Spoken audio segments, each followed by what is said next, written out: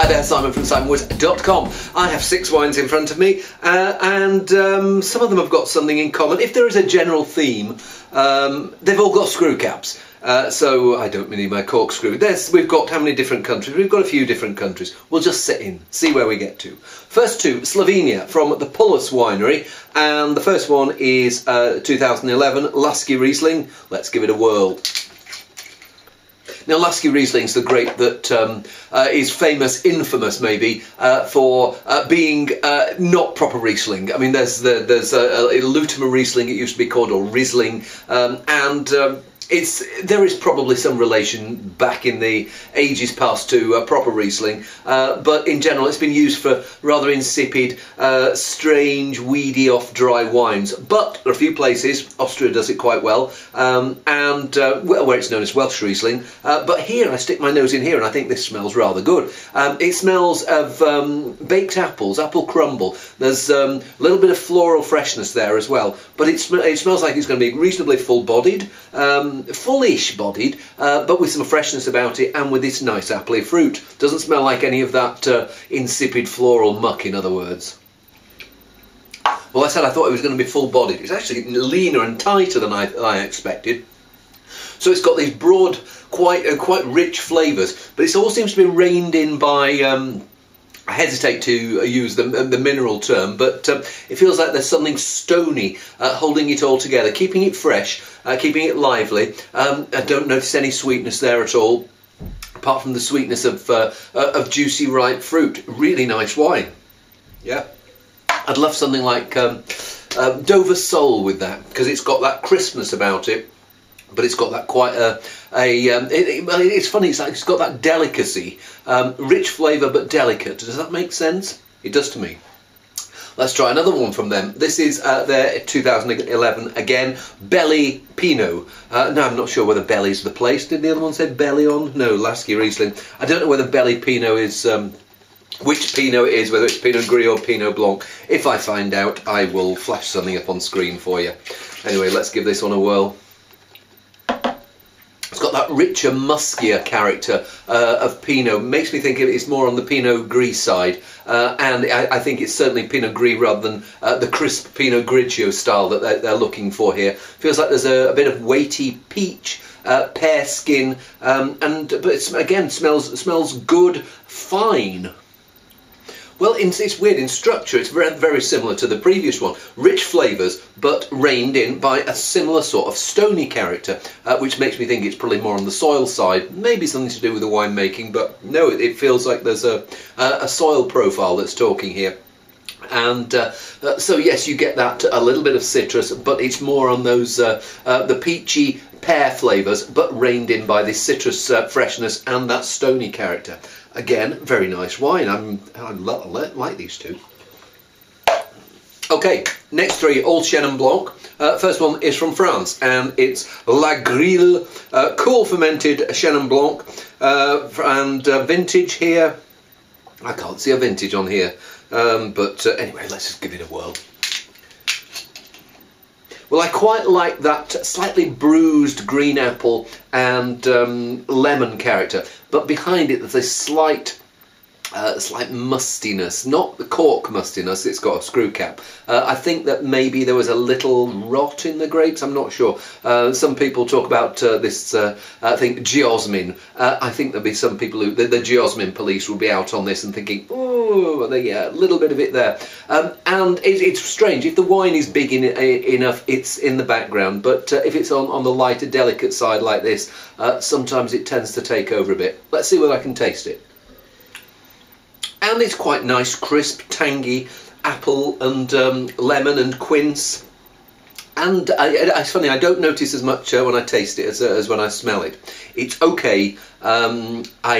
It's okay. I don't like it as much as the first two, and that characteristic just puts me off ever so slightly. Next to South African Chenin Blancs, and so the first one is Liberty 2013 Chenin Blanc from Western Cape. Let's give this one a whirl. well, we're already in 2014. This is I'm recording this on January the 17th, so this isn't a brand new wine anymore. It's had a few months to settle down in bottle, and it smells like it's settled down rather nicely.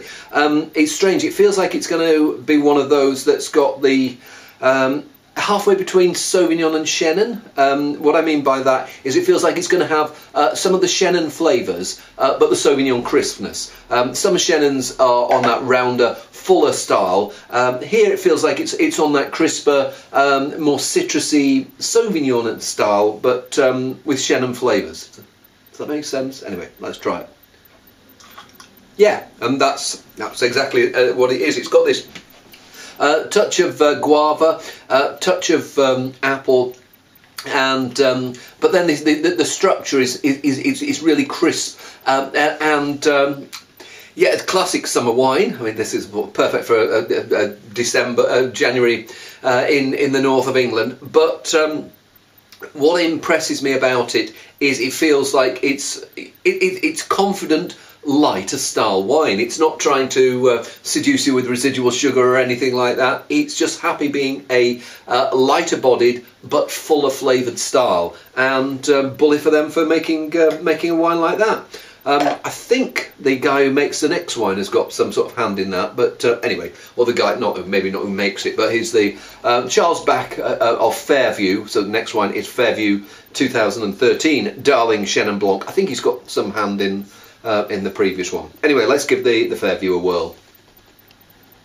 Now this seems richer but more backward. It feels like there's a more of a core of body of flavour here, but today it's not maybe singing quite as loudly as the Liberty one is. It may be that it just needs a few more months to come out of its shell, or it maybe needs a bit more swirling. So I'll give it a bit more swirling before I taste it. And that swirling seemed to do the trick. And so it's strange, similar flavours to the previous one. Guava, a bit of the very ripe red apple, and some very ripe citrus fruit in there. But there's also a noticed texture. It feels like there's a nutty, leesy character in there, as if the wine's been had quite a bit of time on the lees, picking up a little bit of body and personality. And if it has had that extra time on the lees, then it would probably have been bottled later than the one before, which would explain why it was a little bit more backward. Still feels like it's got some opening up to do, but it's a step up. It's a different style of Chenin. I mean, I can see a place for both of those. The Liberty one is that crisp lunchtime wine. The Fairview one, a little bit more body, a little bit more muscle, and take on so maybe seafood with the first one, monkfish with the second one. I enjoy both of those. Final one, Viognier. Yes, again, as I said, all they've got in common is screw caps. So this is from Chile, Casa Silva Reserva Cuvée Colchagua Viognier 2012. Oh, it's one of those screw caps that keeps going round and round. I might have to, oh dear me. This has happened on a video before. I had to go and get some pliers for it. Okay, do you know what? I'll be back. Well, I'm back, and I'll hold the bottle up to the camera. I can't get into it. I've blunted a knife. I haven't cut myself, that's the main thing. But it just keeps going round and round. Do you know what? I'm going to have to stop the video. I'll plonk it in another video. The only problem is a little bit of wine started leaking out of it. Hey, I might get it in another video. I might just post my notes on the end of here. But so Casa Silva, I don't know if that's a problem that you've come across before, but it means that this has been a tasting of 5 wines rather than 6. But hey, the Pullus wines were really nice, and I like the 2 Chenin from South Africa. The French one, hey, but at least I haven't cut myself. See you soon.